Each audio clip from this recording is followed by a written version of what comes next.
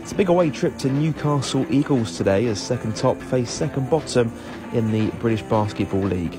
Both teams starting this one evenly matched, Bristol's own Corey Samuels scoring 8 of his points in the first quarter alone. After a closely fought first quarter, it was the Eagles that started to pull away, holding Flyers to just 8 points in the second. Big dunk from Darius Defoe on the break. Flyers with it all to do in the second half, trailing by 9. But Bristol turned the game on its head in the fourth.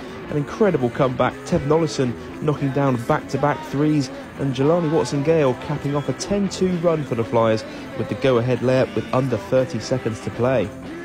Then late drama, Kyle Johnson missing not one but 2 crucial free throws for Newcastle to retake the lead as the Flyers hold on. Final score Eagles 66, Flyers 68. Make sure you like and follow, and we'll see you next time for another Game Day vlog.